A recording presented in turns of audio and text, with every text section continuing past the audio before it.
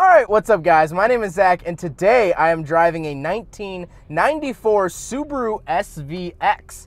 Up front is a 3.3 liter flat 6 and down below is a 4-speed automatic transmission. This video is sponsored by CarMarshal.com. If you'd like to support the channel, click the link down in the description below. CarMarshal.com advertises for over 100,000 vehicles across the US.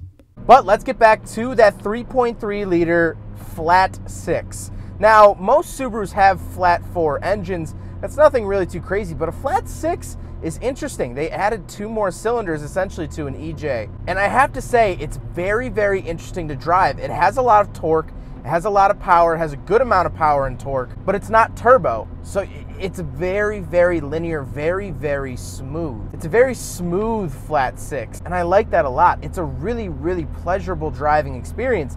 And it is very snowy, it's very wet outside, so I won't really get to be able to do a full tried and true grippy boy pull, but it's quick. It makes about 230 horsepower at the crank.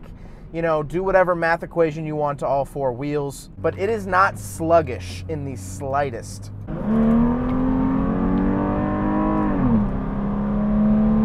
Yeah! Now, like I said, paired to it is a 4-speed automatic transmission. It's the only transmission that was offered here in the SVX. So there was no manual option. Some people say it's because there wasn't a manual that could hold up to this much torque. Maybe. I think the true reason there wasn't a manual offered is because this was a luxury coupe.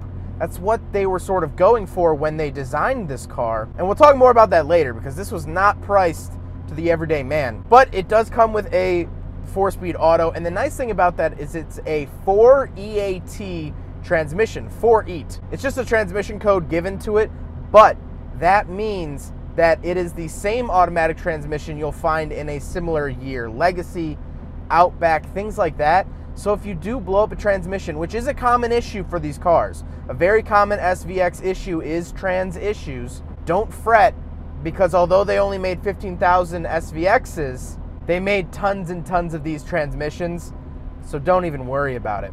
Last but not least, of course, the SVX is all-wheel drive. That's one of Subaru's other kind of call signs, is the fact that they put all-wheel drive in most of their vehicles. And I'll explain why this is sort of an interesting thing, because this is a luxury coupe, but again, we'll talk about that at the end of the video. So let's talk about the interior. We have plenty of quirks to go through there. So in front of me, I have a bunch of analog gauges, nothing really too crazy here. On the left, I have a diagram of the car, which looks nothing like the actual car. My coolant temperature tachometer, and then on the right, I have my speedometer, another top side view of the car, and then my fuel, things like that. It's very, very 90s standard gauges. Nothing really to report from there. But down below the gauges, I do have cruise control, fog lights, security, rear defrost, and my hazard switches, which is really, really interesting. And I am driving up a snowy hill right now. It's beautiful right now. This is a beautiful scene. But getting back to it, the steering wheel is very large and pillowy because it's from the 90s, and of course it is. I do have 2 little horn buttons on either side. I'll wait for this car to pass and then to the left of me, I have my power mirror adjusters, parking lights, and my mirror defrosters. Very, very interesting. This car was loaded with features, and I absolutely love it. Getting to the door, I do have power lock and my 4 window switches because I do actually have rear windows. We'll talk about that with the exterior of the car. The door card as a whole is awesome. It's very plush. It's very, very nice. I like it a lot. It's one of the best looking door cards I've seen in a very, very long time. And it feels very Japanese. This whole interior feels very Japanese. I've driven a lot of Japanese domestic market vehicles that are right-hand drive and were only sold and made for the Japanese people and never sold here. JDM cars always have a certain feel and smell to them, and the SVX has that. It has that sort of plush, really nice features that you would find in Japanese domestic vehicles, but this is a USDM vehicle. This was never sold in Japan. It was sent here to the US. Now, they did sell SVXs in Japan, but what I'm saying is this specific vehicle, Tyler's SVX, this one was sold directly to America. But getting on with the interior, in the center I do have a little digital clock, a vent my climate controls, which is very nice. The temperature is controlled by a little screen. You just hit the red arrow for hotter and the blue arrow for cooler. And then to the right of that, I have a bunch of different buttons. We have off, auto, economy, defrost, recirculate, and then my fan controls, everything like that. But then the radio actually does hide away. I like it a lot. It's just, it's so clean and simple.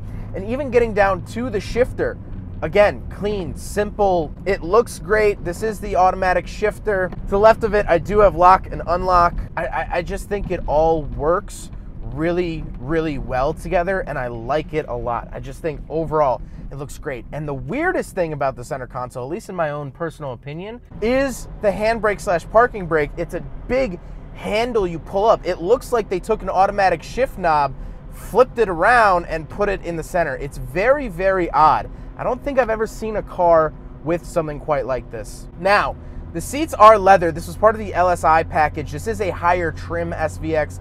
Got a little bit more of the bells and whistles. And so the leather seats were part of that. I like them. They're very, very comfortable. It's a very relaxed sort of driving position. And again, when we talk about the luxury coupe, we'll talk about that. But it's great. Absolutely love it. We do have back seats, so we will do a back seat review as well. So here on the channel, I'm not very fond of coupes that have back seats. So let's see how hard it is to get into the back of an SVX. All right, so there's a lever here. Ooh, see, this is what always gets me is the seat belt. I guess I'm gonna go.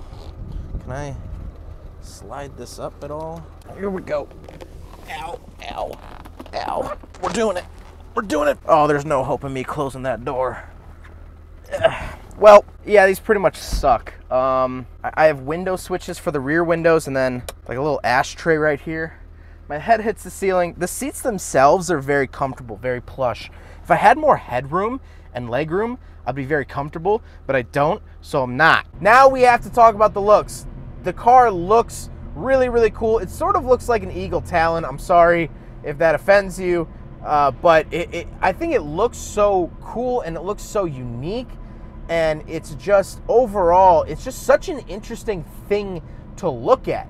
Driving it, this has been an amazing experience for sure, but just looking at them is an experience all its own. I think these vehicles look great, and that's actually what the name is from. It's Subaru Vehicle X. But they look amazing, and so let's talk about my favorite feature, which is the split windows. So, the person who designed this vehicle also designed the DeLorean, had split windows. The theory behind this is that you can open up your window when it is raining outside and you won't get wet. In theory, this is brilliant. This is a great idea. So then you can be cruising and you can have fresh air coming into the cabin without getting drenched, in theory. And so right now it's lightly snowing and I'm staying dry and getting fresh air, and it's great. But it doesn't work all the time. It's not the best. And so as you can see, this is how far the windows open, but I kind of like it. It's just something so weird and quirky, and you don't see it on cars ever. This is the first car I've ever driven with, you know, a split roll down window. And the rears go down too. Not all the way, but they go down. It's just, it's such a cool car. It's such a cool experience. And so let's talk about it. This was a luxury coupe. It was priced in 1994. The owner actually has the original sticker for the window, half of it, well, a chunk of it. This particular car was sold from the dealer for $35,000. Now, I'll put the inflation price here for 2020 down at the bottom of the screen. That's a lot of money. This was not a cheap car. This was not priced so anyone could walk in and buy one. This was a luxury coupe. And you got all the features. Subaru put a lot of money into this car to develop that 3.3 liter flat six. That was made for this car. It was used in others, but made for this. Mirror defrosters were not common at all in 1994. The split window, the design, I mean, you can't pull these windows from a Subaru Legacy. You can't pull these windows from an Impreza. This was all custom. This was all one-off. This was all different. And so, unfortunately, it nearly bankrupted Subaru, but it led to a high, high price. a price that not everyone wanted to pay. And so it ended up, they only really made about 15,000 of them from what I've read and heard. I saw a number as high as 24,000, which includes the Europe and JDM models. They did not make a lot of these, which is sad because these are so cool and unique. And that's the other thing I wanted to talk about was the all-wheel drive. What luxury coupe back in the day was all-wheel drive? Not many, if any. The car that immediately comes to mind is the Unos Cosmo, which was a JDM car that came with a 3-rotor 20B rotary engine. That was rear-wheel drive, and that didn't have split windows. And so, in closing, this car flopped. This car flopped big time. No one really bought it. They didn't make that many. From what the owner told me in 1994, they only made 1,500 of them, around that number, for sure under 2,000. But this is something so cool, so unique. I love driving it. It's a very, very comfortable daily. I'm sitting here behind this flat 6 in the snow. It's horrible driving conditions out here. Honestly, I have to get back into my daily driver, my Pontiac, and I'm kind of scared to drive it in weather like this. But this, I'm not scared at all. I'm going the speed limit. I'm making turns. It's totally fine. This is an awesome daily driver. I think it just was born in the wrong era for the wrong amount of money. It's a little bit like Clyde Drexler. Great basketball player, born in the Jordan era, wasn't given time to shine. And I don't think the SVX was really given its proper time to shine. But that being said, it has formed a cult following. If you get an SVX, if you get into the SVX community, they welcome you with open arms. From what it sounds like, it's very similar to the rotary community. People help each other out. They just want to keep these cars on the road.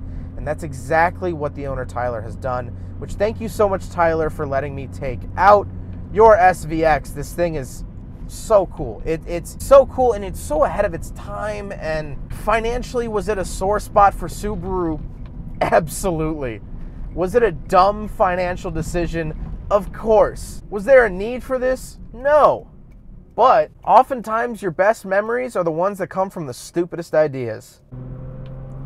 Well, I want to thank you guys so much for watching. Again, huge thank you to Tyler for letting me take out this SVX. I mean, this is just such a cool piece of not only automotive history, but just Subaru's history. And it gives me a good idea of what Subaru was doing at the time, which is nonsense, really. But again, huge thank you to him. But I hope you guys enjoyed the video. Don't forget to rate the video, comment on the video, and subscribe if you really like to. Take care, guys. There goes a sight from my soul.